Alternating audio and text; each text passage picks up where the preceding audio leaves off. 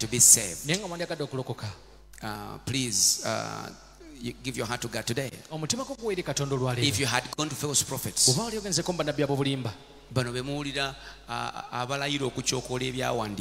the ones that you hear that are just ready to defy the scriptures,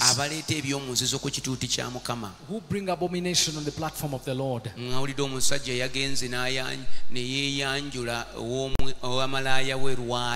You heard about one who went and was introduced at the prostitute's home. He is still married in a marriage that has never been cancelled. Now he's being introduced at the prostitute.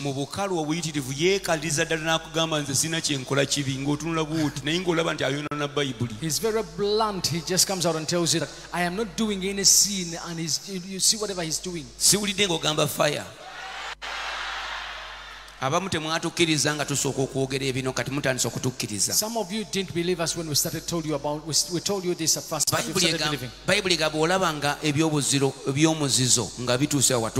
Bible says that when you see abomination getting to the holy place, you know the time has gone and Jesus is about to return. So pastors who are going into witchcraft and even bring it in the church, that is an abomination. To bring it in church. Pastors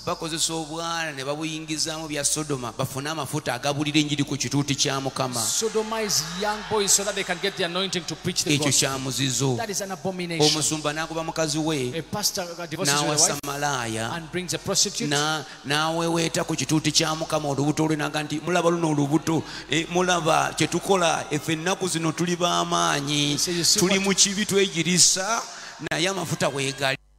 We are in sin, but the anointing is still here. There you know, the abomination has entered the church. If a person can hold the Bible and burn it because he hates it, for you to tell him that a man should not divorce a wife unless there is adultery. There is no adultery committed. There is nothing of that sort. What does the Bible say? And if you divorce and it's not out of adultery, you too, you will be entering into adultery for the rest of your life. Children of God, that's the Bible. Isn't it the Bible? You cannot divorce your wife because she got sick, because she had an issue that she doesn't make you happy. A woman that does not make you happy means you too don't make her happy. It causes two for you to quarrel.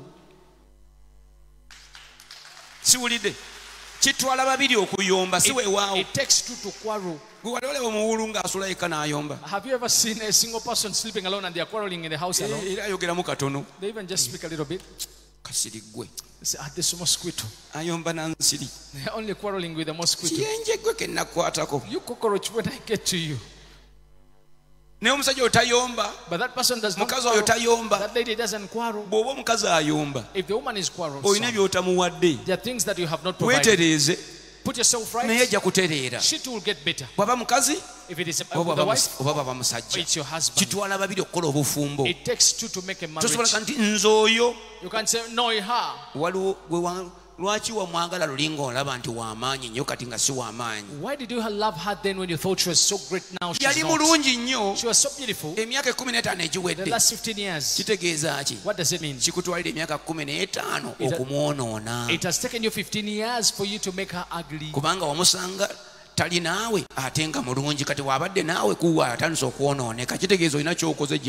Because you found her, she was not with you and she was beautiful. After coming to you, now she has turned ugly. That means you've been part of making her ugly. Children of God, when he saw the Bible telling him, a person is not allowed to be a pastor if they are not with only one woman. That's what the Bible says. You cannot be a pastor unless you're a man that is married to one wife. If you realize that that was an issue, the Bible, he started to burn them out. n'azookya. He burnt them. Simutawaanyiza ebintu bye. They are disturbing his stuff. N'alyoka agamba, They decided to say, ne bw'oleeta Katonda even if you bring God n'omutuuzaawo and make him sit here, ng'azze okunsisinkana coming to meet me n'annindako awo, and wait for me here, nja kujja nve mu kisenge kyange mugambe gwani I'll come and tell you, who are you waiting for? oyogera ku byaki? What are you talking about? Ne bw'olikola otya, Whatever you can sigenda do. kuddira mukazi wange wampeta ngenda na malaaya wange, vaawo n'ekigambo kyo kitwale eri. I'll not go back to my wife. I'm going with my prostitute. Go away with your word. Omuntu n'ayogera bw'atyo, If a person can say so, abantu ne bakuba mu ngalo, and people clap, ekkanisa n'esanyuka. and the church is happy, Are you listening to this? owuliriza bino, Ekkanisa yagudde, the church is going under. obulokole babukubyemu ebituli. The Christian sect is being punched holes into. Ffe bwe twogerako, And when we say something,